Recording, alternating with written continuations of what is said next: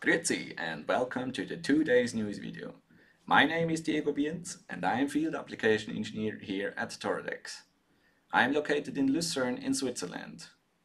The focus of 2 days news video is our newest Colibri iMX8X, which I can show you here. The module itself features 4 times the Cortex A35, which is the most efficient ARM V8 core. It also has an M4, it has a Vivante GC7000 Lite GPU, a digital signal processor, Bluetooth, wireless, and a lot of interfaces like I2C, SPI, UART, and CAN, and more.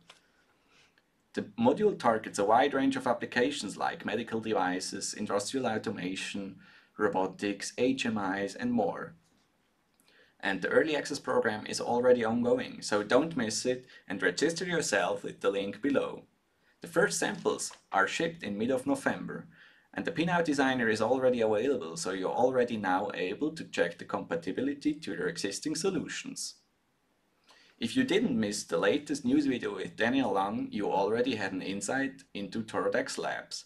Toradex Labs is now online. Check it out. Get a first insight into early projects and experiments of Toradex.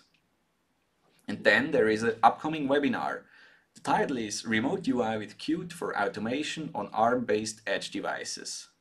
We have a new joint demonstration with Xnor.ai with the topic Highly Optimized Deep Learning on the Apalis iMX8 QuadMax.